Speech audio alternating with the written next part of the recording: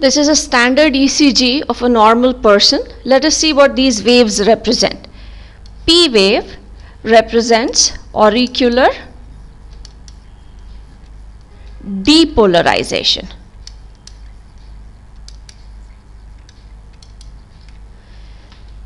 The wave QRS represents ventricular depolarization, and wave T represents ventricular repolarization.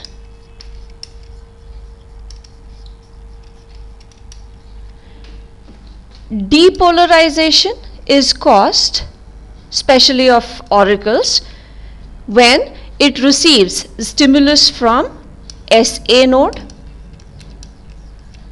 and this depolarization indicates the activities of auricular muscles, and these activities result into contraction of the auricular muscles. That means P wave is representing contraction of both the auricles.